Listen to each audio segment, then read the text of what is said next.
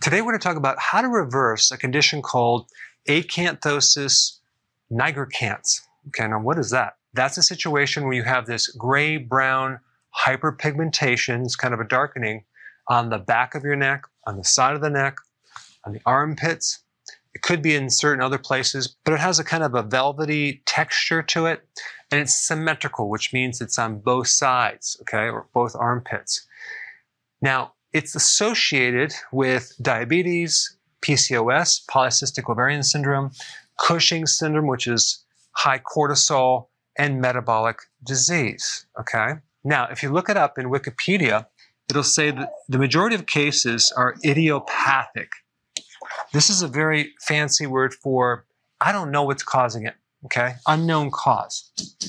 But this condition is primarily caused by excessive amount of insulin, okay? Hyperinsulinemia, too much insulin in the blood. And parallel with that, you have insulin resistance. So these go hand in hand. If you have insulin resistance, your body will then make more insulin, so you're going to have too much insulin. And that's what's creating this right here. And that's why it's associated with diabetes, PCOS, Cushing's, and metabolic syndrome. You can call it disease if you want, but this is what's behind all these right here. Now, if you look at what Wikipedia says about hyperinsulinemia, what causes that, it lists tumor, carb malabsorption, which I'm not sure exactly what that means, pancreatic cancer, PCOS, trans fats. What are they missing? They're missing the primary cause, okay? Eating too many carbs. I find it very, very interesting that the actual root cause of hyperinsulinemia is not even on the page.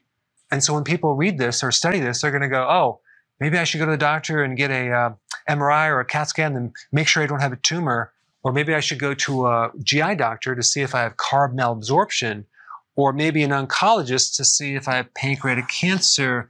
Or a fertility doctor to see if I have PCOS. And so you have all these different specialists which have their own specialized knowledge.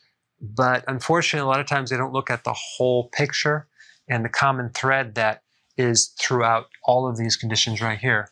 And this is it right here.